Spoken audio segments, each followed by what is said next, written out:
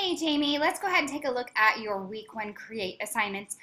First of all, one thing real quick, if you don't mind, instead of submitting everything as individual attachments, if you use the embed image button, which we went over in week one in the video, and it's when you go to the text editor, it's the little button in the left hand corner that it looks like a little picture, and you can embed your images that way. They'll all just show up here in the assignment instead of having them be all on the side where they look like this, right? As little individual attachments. That helps me out because then I don't have to download every single image onto my computer. I can just see them right here in Blackboard. So thanks for just taking note of that, but let's take a look at everything. So thanks for doing the viewfinders there. I'm just going to close those out.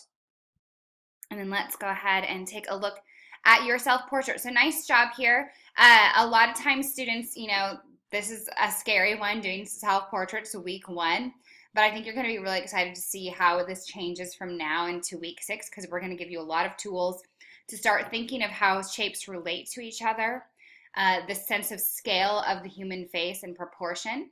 And we're going to definitely talk about how a light and shadow sometimes is really helpful in delineating shapes opposed to lines.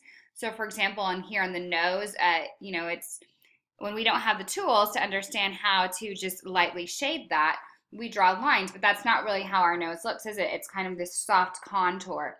So we're going to work on all those kinds of things.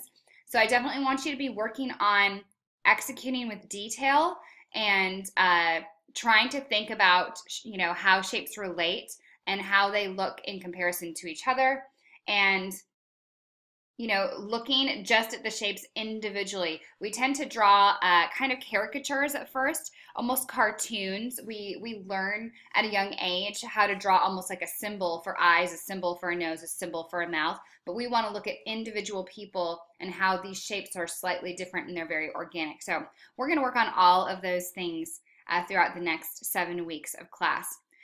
So thank you for including this assignment as well. This one is really good for helping us find our own kind of line style. And then let's pull up your hand. So same thing, hands are really hard, and we tend to kind of just do more of like a symbol for a hand than actually looking at, you know, the negative space between fingers, how knuckles are divided into all these individual shapes, how they're shaded. So this is where I want you to start working. I want you to really start pushing yourself and looking at these individual objects and taking your time, and really make sure you're doing that reading and applying some of those techniques there. And last but not least, I think we've got your room corner. And nice job here. We've got a little goofy on the perspective here. So if this was straight, then these lines would be straight as well. I love to have seen this as an actual corner of a room instead of just one flat wall. But I can tell you've gotten out, you know, your ruler and gotten some nice straight lines here, and that's a really good trick to do.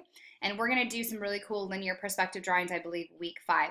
So a lot to look forward to. Thanks for getting all that work in, and I'm excited to see where we go over the next 7 weeks.